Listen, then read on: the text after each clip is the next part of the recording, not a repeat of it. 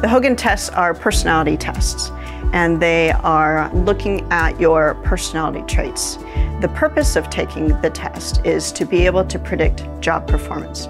So the Hogan personality tests were built very specifically for workplace environment. So we want to know what you look like at work, what's your personality like at work, in the hopes that we can then help you fit in the right job, and we can use your strengths on the team appropriately and build a great team with all the right strengths combined, so that then we can attain the goals that we want to. Personality shapes what you do, how hard you work, the way you think, but mostly for you guys as leaders, it's about how you communicate with other people.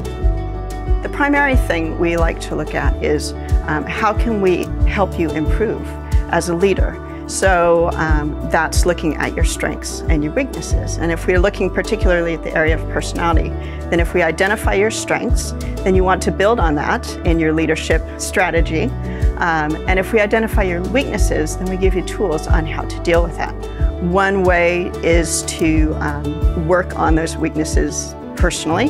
Another way is to say, hey, this is something I'm not so good at, and then you find others to help complement and compensate for that. So things they're strong in that you're weak in, and you can begin to build a team together, and then together you can accomplish this goal you're working on. So in our leadership development programs, we often take the tests at the beginning so you understand your strengths and weaknesses, and then the rest of the week often helps you then identify, oh yeah, that's the strength or the weakness, here's a new tool I can use as my new leadership strategies going forward.